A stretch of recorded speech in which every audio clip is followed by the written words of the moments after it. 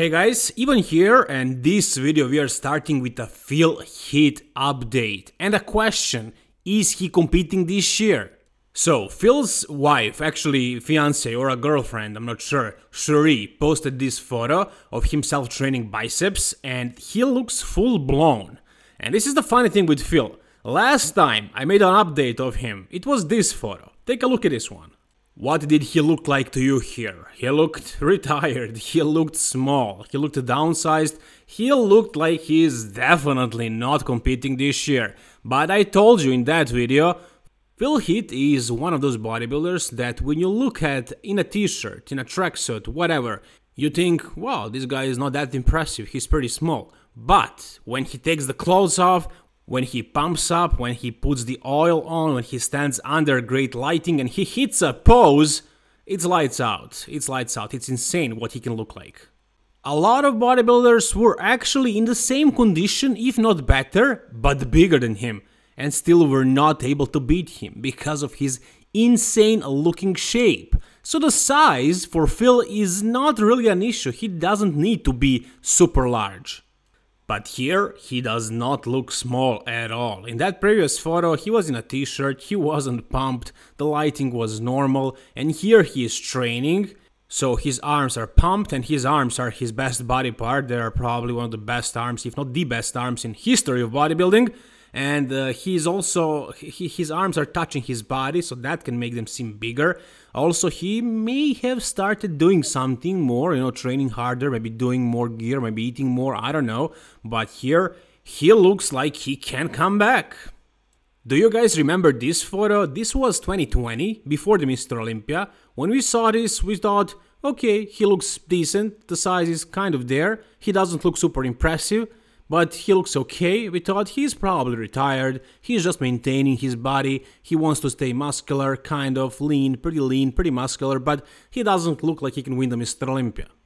And then boom, this was him at 2020 Mr. Olympia. So he prepped probably for a short time, and this is what he looked like. He got all of his muscle back, he got super peeled, and he looked like ordinary Heath from the years before, only with a bigger stomach, with a bigger bubble gut, but overall he had the same kind of muscle, the same kind of conditioning, everything else was just spot on. It was amazing actually. This is his stomach update from a month ago. He definitely improved it. I don't know how much, but based on the photos that we saw, it looked so much better. It looks fixed. Now, I'm not sure if he's doing this because he wants to come back and compete and do well, or he just wants to look good for a beach or just for himself. And I also don't know, is the reason for fixing the bubble gut the fact that he downsized? Because usually that's the way to do it. You don't eat a lot, you lose muscle, you lose mass everywhere, and you lose it from your gut. Now, some bodybuilders do that and then they regain the size. Nicholas Walyud, or whatever his last name is, did that. Rolly Winkler pretty much did the same thing. So they don't eat a lot, they downsize, and then when the gut goes down, they add the muscle back slowly, smartly, and the stomach stays small, but they regain the muscle via muscle memory. Okay, now back to the present. This is Heath right now. Did he say anything about competing in 2021 Mr. Olympia? He did not say a lot. I have no idea what is his stance on this. He didn't say anything, he didn't announce anything. So, really, anything is possible. He did not say he's retired. If he didn't say he's retired, that probably means he's not retired. If you guys remember, that was my logic last year. I feel like Heath has a lot of integrity, that if he decided to hang it, if he decided to retire, he would do that officially. He would make a statement, he wouldn't just fade away. He wouldn't just disappear slowly. So I'm pretty sure Heath is not done. And why would he be? Look at this muscle. It looks amazing. He looks fresh. He looks great. And the stomach seems to be better.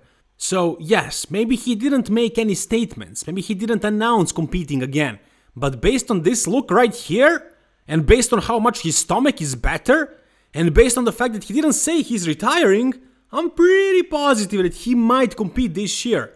But he wants to keep it under wraps. He wants to stay away from all the drama. He doesn't need publicity, really. Why would he do that? He just needs to show up with his stomach fixed.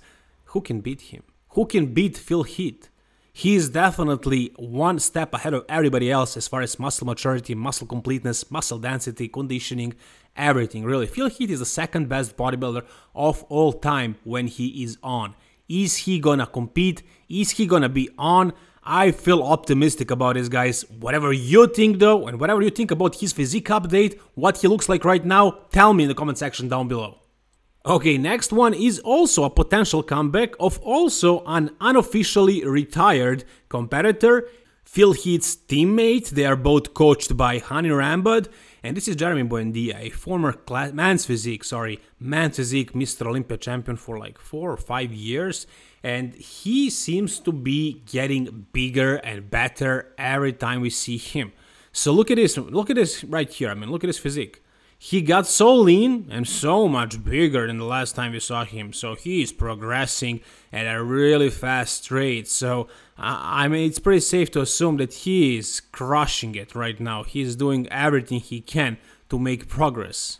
Why would he be pushing his body so much and look like this? He looks really good. Why would he do that if he had no intentions of competing? And everybody's curious, everybody's wondering, when is the classic physique debut gonna take place? I am pretty sure this guy is prepping for a classic physique debut. He's posing like a bodybuilder. He's not doing any men's physique posing. I am pretty sure he's done with men's physique. I don't think he ever wanted to be a men's physique competitor. He started as a bodybuilder, and then when men's physique came up, he decided to do that. But he likes to pose like a bodybuilder. He has great legs as well, and he has great genetics. Very high lats and long torso, so not perfect. But I mean, who is perfect? Well, maybe Phil Heath 2011, 12 and 13 without a bubble gut, but other than that, not many people. Everybody has flaws. Even Phil, you can say his shoulders are a little bit narrow, but that wasn't really much of an issue. Anyways, Jeremy has a lot of strong points, a lot of good body parts, really impressive physique, and also he has a name. He has legacy. 4 or 5 times men's physique Olympia champion. So if he decided to compete in classic physique, that would be very, very interesting to see, and I think he will do very well. I think he has the right muscle bellies, the right shape, and he gets crazy condition. So I would love to see him take it to that next level. Can Larry Wheels do it? Can he do classic physique? I am pretty sure he's way over the weight cap, but with his muscle bellies, with a bunch of torn muscles, with training the way he's training, you know, for strength, not really for hypertrophy, he doesn't really have the kind of structure, the kind of muscle that looks bigger than it is. I mean, he does have pretty small joints, pretty good shape, but still, it's not that good of a shape. He really doesn't have the structure to be an open bodybuilder, a professional open bodybuilder, and for classic, even if he didn't have any injuries, he just doesn't have the classic shape, not even close. But he had a lot of injuries, so you can see that on his entire physique. But I mean, obviously, I'm joking about the classic physique, of course. He can't do very well in classic.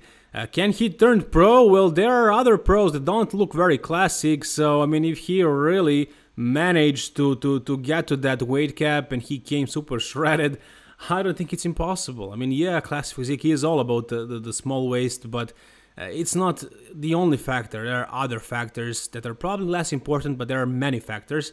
So, like, I don't think it's entirely impossible. If he really tried, maybe he would do it. Can he turn pro in open bodybuilding?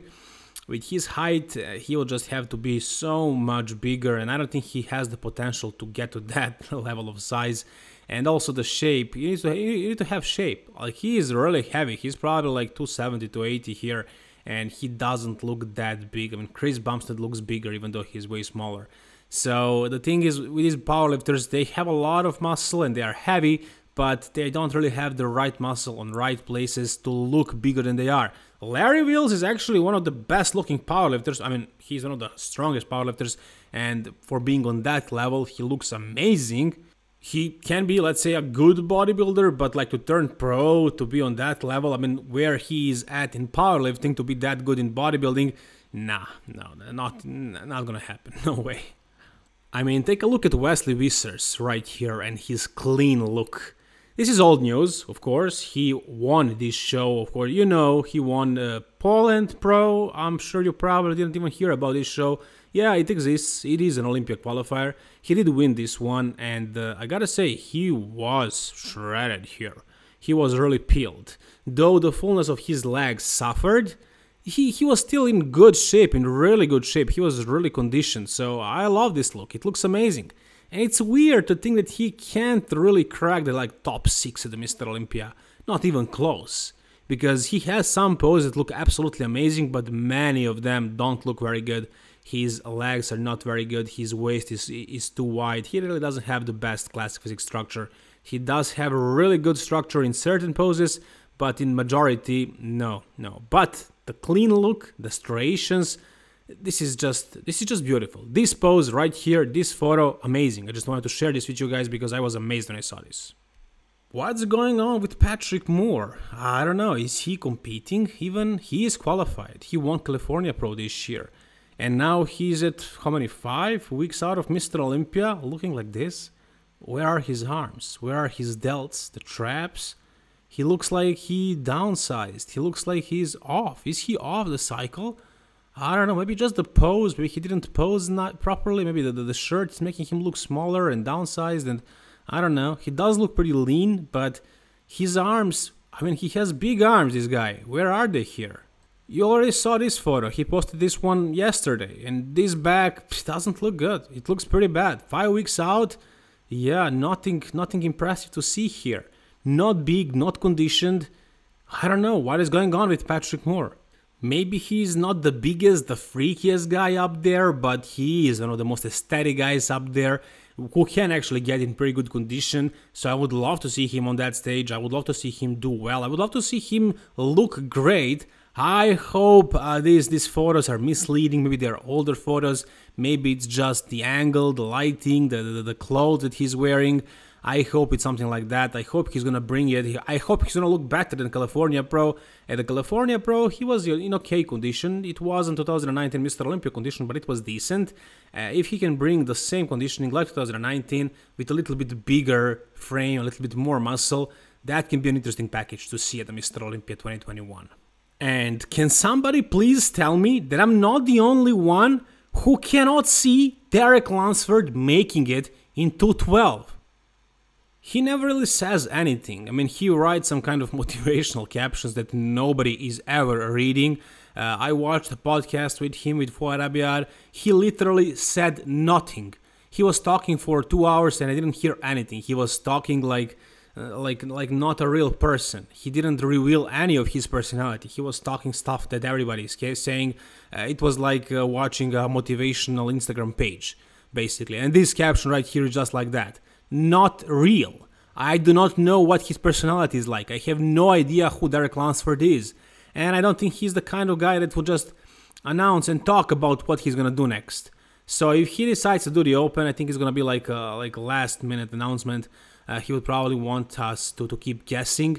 Because right here, guys, I mean, again, please tell me, does this guy look like he's doing 212? 212? No way! Look at him, he looks as big Ramy, only shorter. And there is 5 weeks until Mr. Olympia. No way this guy's gonna make it, no way. I'm pretty sure he's doing the Open, and looking like this, he looks like he can do some serious damage over there. I know when he gets lean, his upper chest and shoulders, that's an area where he's really soft at, and that can hurt him a lot. But I think one of the reasons is him having to downsize too much for 212. If he lets his body peak properly, if he doesn't have to suffer too much and kill his body with diet and everything and cardio to lose the weight, I think he can flourish and look absolutely amazing in bodybuilding Open division. Whatever you guys think though, tell me in the comment section down below. If you enjoyed this video, please like it, guys. And for more bodybuilding content, subscribe to this channel. Thank you so much, guys, for watching. All the best and bye-bye.